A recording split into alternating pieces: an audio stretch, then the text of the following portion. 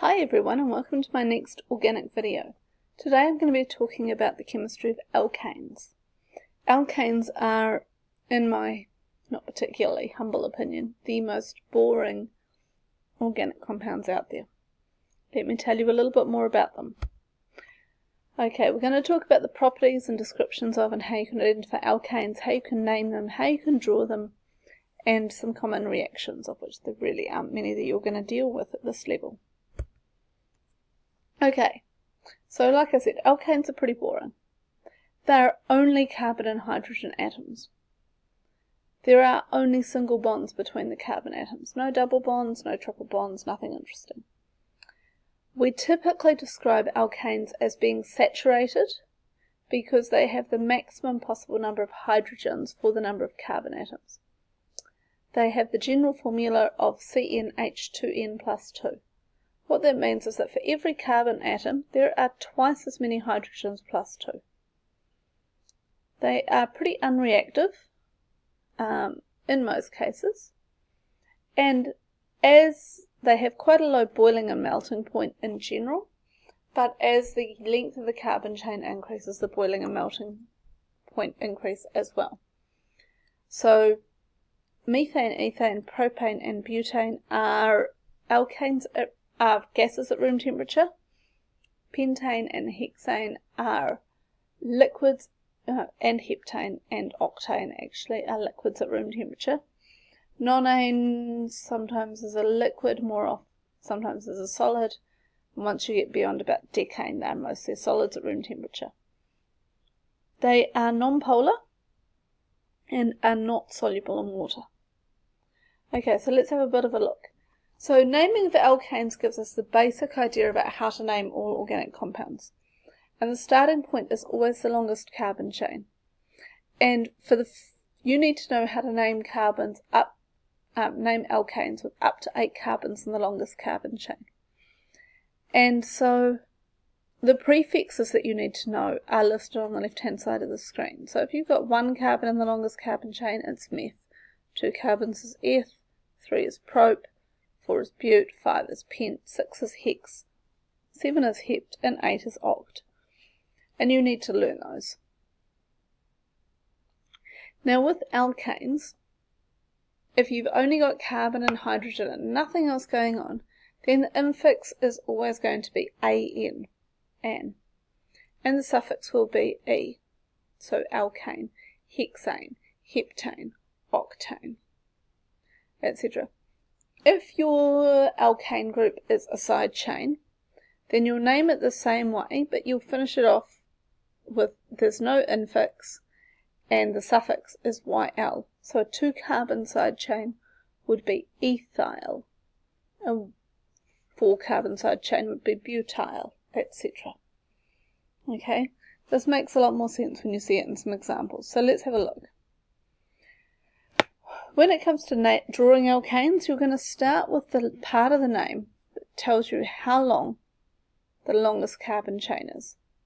Then you're going to count off the chain to put in any side groups or functional groups. So for example, here we have 2-methylpentane.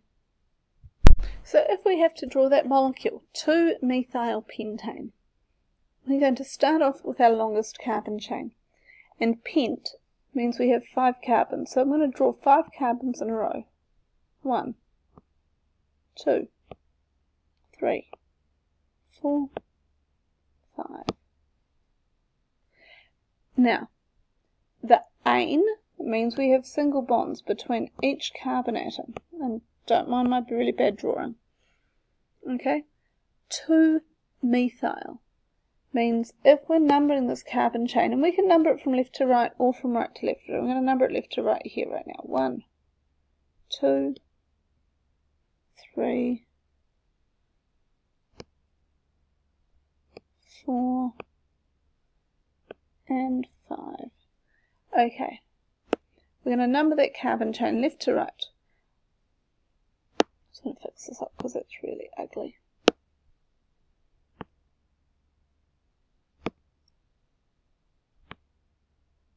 On the second carbon, we're going to put in a methyl group. Meth means 1 carbon. Okay, drawn like that is not good enough for NCEA. For NCEA, you must show all of the hydrogen atoms. There are several ways you can do it. You can simply draw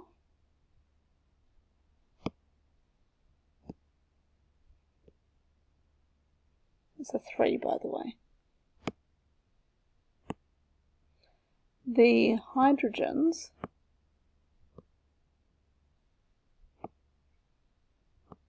don't know why it keeps doing that, but anyway.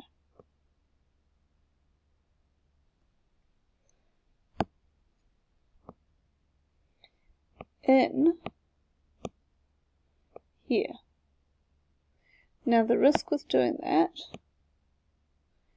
is that you need to know exactly how many hydrogens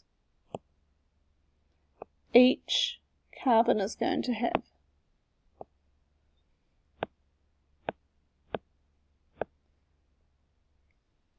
Okay. If you're not sure exactly how many hydrogens each carbon is going to have, please draw all the hydrogens on one at a time. Each carbon will always have 4 bonds. Always. So any bonds that are not taken up through bonds to carbons. So for example, I just made a mistake there. I had CH2 on this carbon. Should be just CH, because this carbon, let me show you, this carbon here has 3 bonds. 1, 2, 3.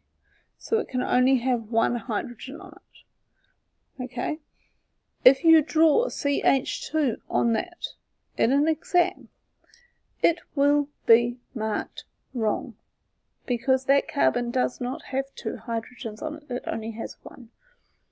So, unless you are feeling particularly confident, I highly recommend that you draw all of the hydrogens out. Let me show you what I mean, and it's sometimes easier just to start from scratch. Carbon, 1, 2, 3, 4, 5. Carbon. Hydrogens, 1, 2, 3, 4, 5, 6, 7, 8, 9, 10, 11, 12. No, it's not going to let me put that up there. 13, 14. General formula for this molecule, C6, H14. 6 carbons, 14 hydrogens. Now there are a lot of different structures you can draw with that same general formula. I challenge you to see how many you can come up with. 6 carbons and 14 hydrogens. This general formula fits in the category of CN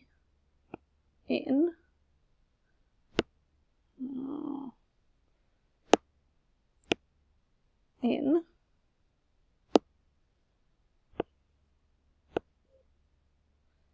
H 2 N plus 2. Okay, 6 carbons, so N is 6, H's, 2 6s are 12 and 2 is 14. Okay, so that's how that process works. So reactions of alkanes, the main one you need to know about is combustion. And alkanes react through combustion. Combustion just means burning. Okay, it's not technically a part of this standard. You won't come across it in exam questions, but it is important to know. This is what makes your Bunsen burner go. This is what makes your gas cooktop go. When you go camping, your camp cooker go. All those things. It's combustion. Okay, and it's alkanes reacting with oxygen. The products of combustion are carbon dioxide and water. And all combustion reactions have the same general formula. The fuel plus the oxygen makes carbon dioxide and water. And I do recommend that you learn that, although it's not going to come up in this standard. You will come across it in particles and thermochem, that's level 3. You may also come across it in various other level 2 standards as well. Okay, alkanes can also react with bromine water through what we call a substitution reaction.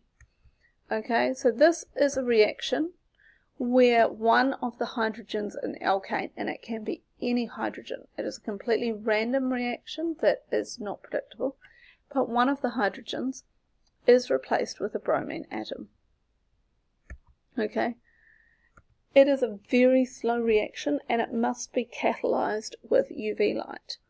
Okay, and this reaction takes place with any alkane chain. So it could be in any functional group. It's not the functional group that's reacting, it's the carbon chain. So as long as you've got a carbon chain, it will react this way over time. It is a very slow reaction. So without the use of UV light, without time, no reaction will occur. Okay, if a reaction does occur over time very, very slowly, you will see a colour change from orange to colourless. The next thing I'm going to talk about in my next video will be reactions of alkenes. And this is a lot more complicated, so you're going to have to bear with me when we get to alkenes.